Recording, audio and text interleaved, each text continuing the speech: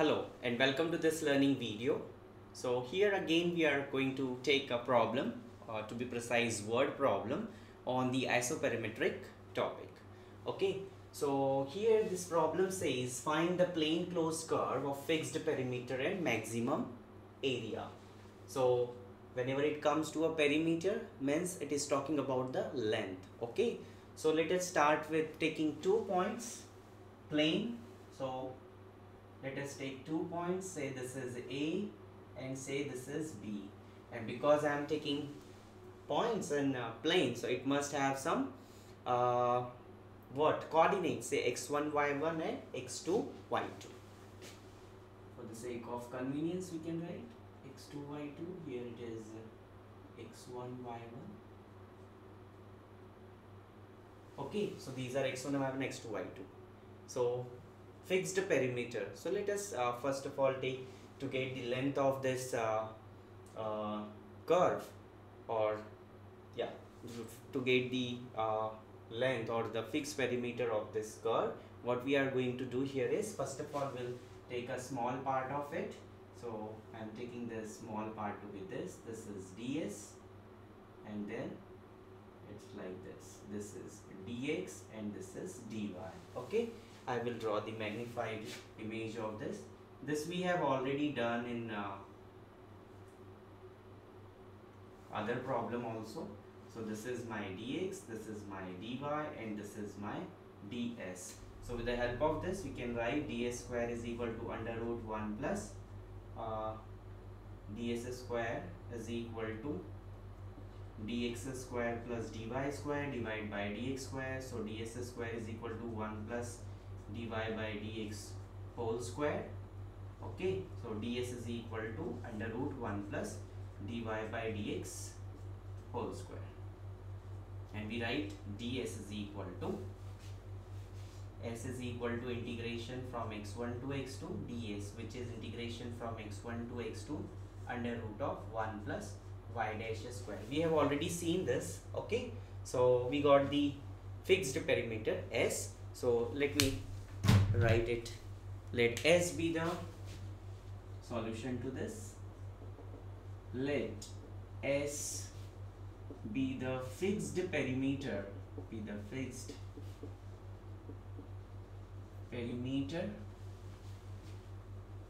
of the curve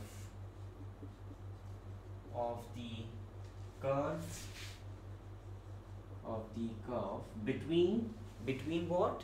Between the points. What are these points? A, x1 y1, and B,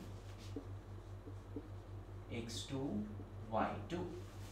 Then you can write directly as this fixed perimeter S is equal to integration from x1 to x2 under root of 1 plus y dash square dx. Simple. Okay, now once you get the fixed perimeter, now let us talk about the maximum area. So if I find out the area under this curve, and that can be easily done by making these small partition, and as you can see these small partitions are nothing but the rectangles, and the area of rectangles are nothing but length into breadth. So I can write here, if A is the area, between the curve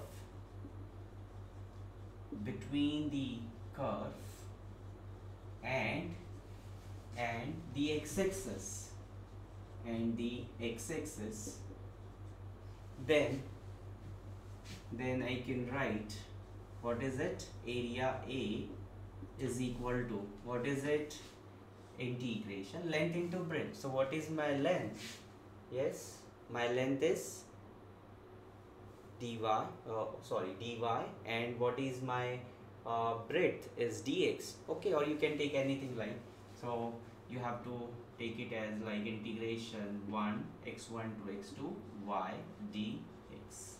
Okay, so this is my area. Say this is to be equation 2. In the earlier problem, both the things were given to us. Here we are not given anything, so but the condition is given to us, so we are just from our understanding we are writing this S and A. Okay, now once you get this, then you can write we have to maximize. What we have to do, read out the question. We have to maximize area. We have to maximize area. Okay, subject to condition. Subject to condition. What? Subject to condition 1.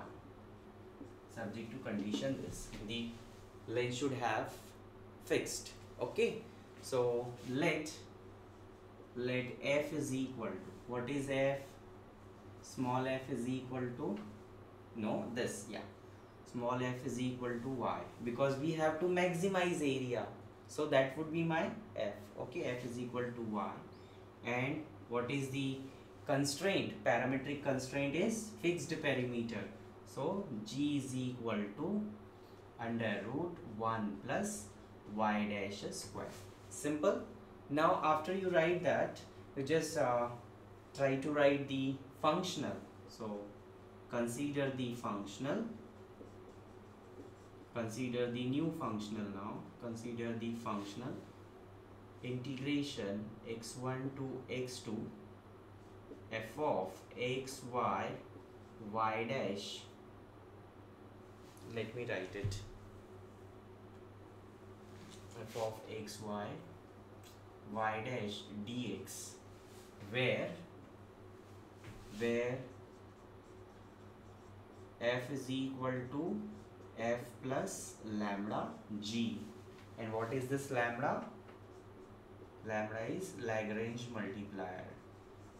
Lagrange multiplier. Okay, f is equal to f plus lambda g. If you want, you can write f is equal to y plus lambda into under root 1 plus y dash square. Okay, this is my f. Now you can just find out the derivative of f with respect to y and y dash. Write down the equation, Euler's equation. Okay. Now f is this, so what is del f by del y? My del f by del y is equal to derivative of this with respect to y. Is there a term of y? Yes. So derivative of y with respect to y is 1 plus 0. There is no term of y. Next, del f by del y dash. So is there a term of y dash? No. So derivative is 0. Is there a term of y dash? Yes. So it is lambda times derivative of root x is 2 root x. So this is 2 1 plus y dash square into derivative of y dash square is 2y dash. So this get cancelled. Simple. Now once you get this, try to write down the Euler's equation. Therefore, Euler's equation for f is del f by del y minus ddx of del f by del y dash is equal to 0. Now you have all these values. You can just substitute.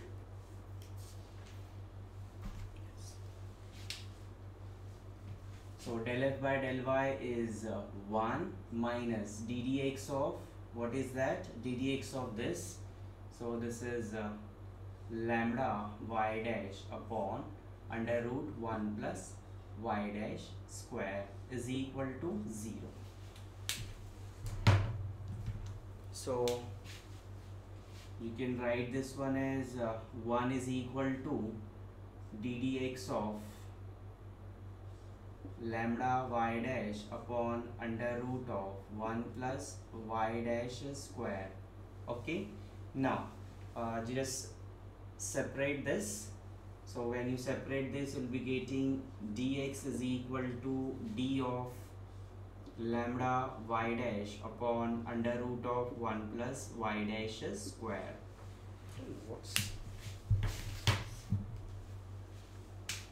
So on integrating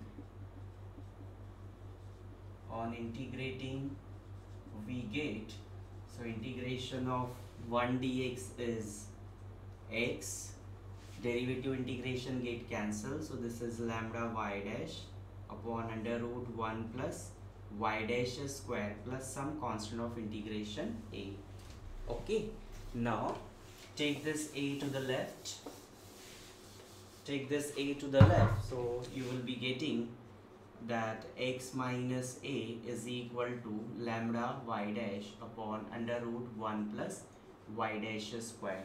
Now after writing down this, you just have to square it because it is not easy to integrate. So we just square, again variable separable, and then we'll integrate. Okay, so let me grab this now.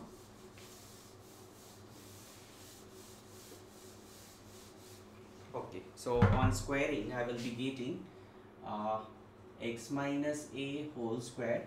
I am multiplying this also over here, so into 1 plus y dash square is equal to lambda square y dash square. Okay, now solve this. So x minus a square into 1, so this is x minus a square plus multiply this, so this would be x minus a.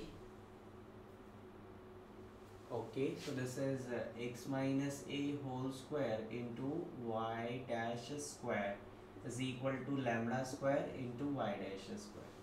Okay, now you can do one thing, you can take this to the left.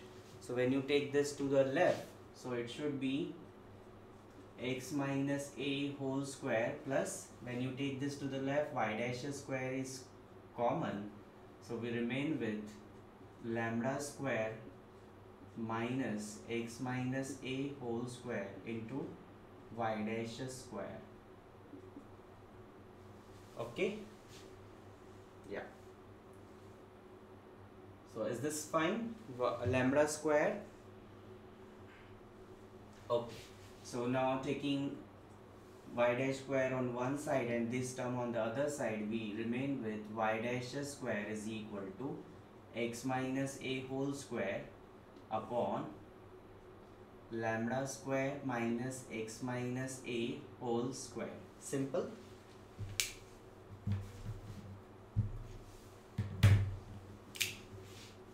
So this is okay. Now taking positive square root,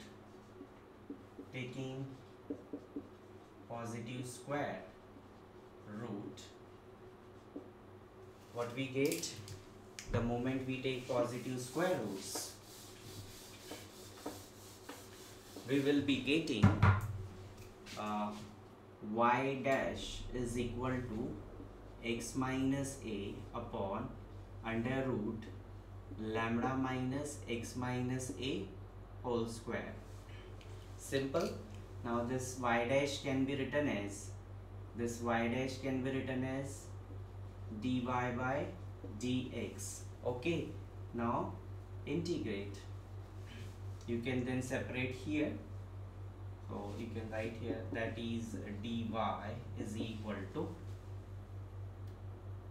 x minus a upon under root of lambda square minus x minus a whole square dx. This is lambda square. Okay, now as you can see here, the variables are separated now, so you can just integrate. On integrating we get, what is integration of dy? Y. What is integration of this? Integration of x minus a upon lambda square minus x minus a square dx, okay, plus some constant of integration, say b. Now here you can see, sorry, this is under root, this is under root. Now as you can see, whatever term we have in the denominator, its derivative is there in the numerator. What we need to adjust is, derivative of this is 0 minus 2 times x minus a. So minus 2 multiply minus 2 divide. Now integrate. On integrating we get y is equal to, what is it, minus 1 by 2 into 2 root lambda square minus x minus a whole square plus b. So this 2 get cancelled with this. So okay, so this 2 get cancelled with this. So you can take this to the left. That is, what is it, y minus b is equal to minus of lambda square minus x minus a whole square, and that is in the under root. Okay, now square it. On squaring we get, what will be getting after squaring it?